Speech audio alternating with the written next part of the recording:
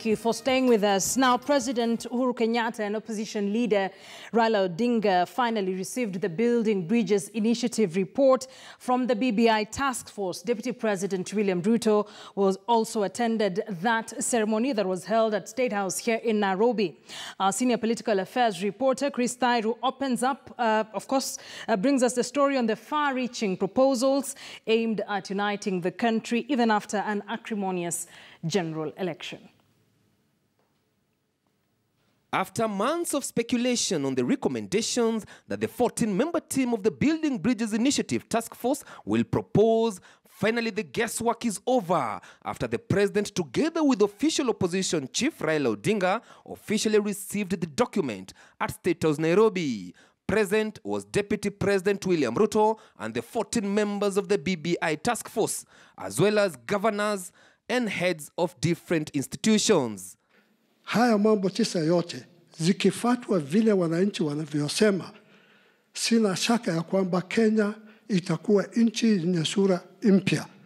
When we come together to pull our thoughts, ideas together so that we can forge a united front. Waswahili husema ati hayawi huwa. So now this report will be unveiled tomorrow. But you said that this is not the end. It's a beginning. Because these are proposals which have come out of deliberations with some Kenyans, not all Kenyans. Engaging ni kukaa na kuongea. Engaging ni twende mashinani. Let's talk to our farmers. My friend, what is your problem? Ni nini unaona tabu hapa? Let's talk to our teachers.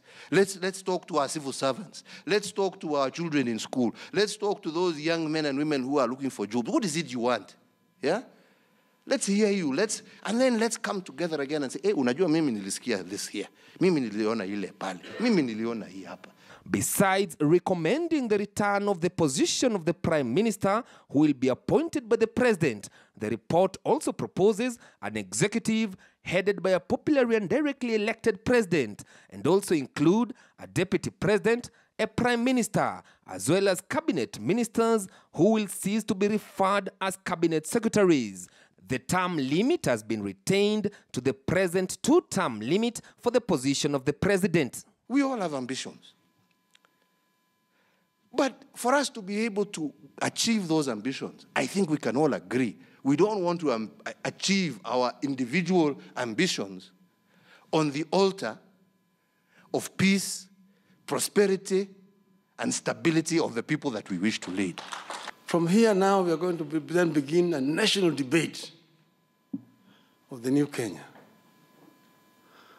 And some people are going to be free to make recommendations.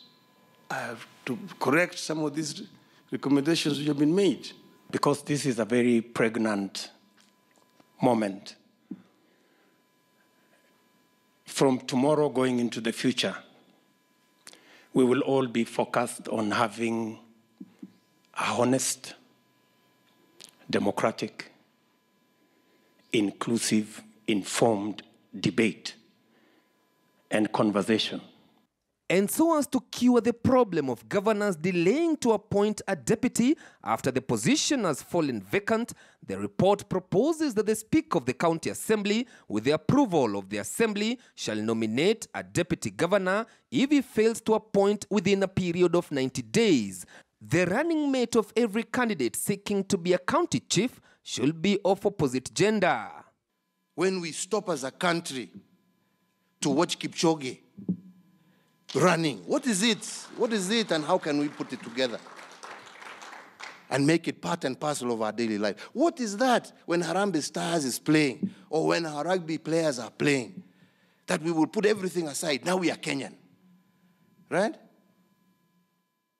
What is that, and how can we build that and put it into all other facets of our society as a people and carry it forward? The report has also retained the 290 constituencies as well as the positions of women reps and nominated MPs.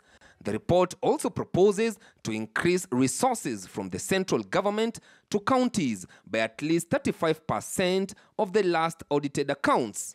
What we are doing with this report that these wonderful men and women have done, we are going to use this as an opportunity to heal the wounds and to create an environment that will make Kenya peaceful, that will make Kenya prosper, that will make Kenyans feel included.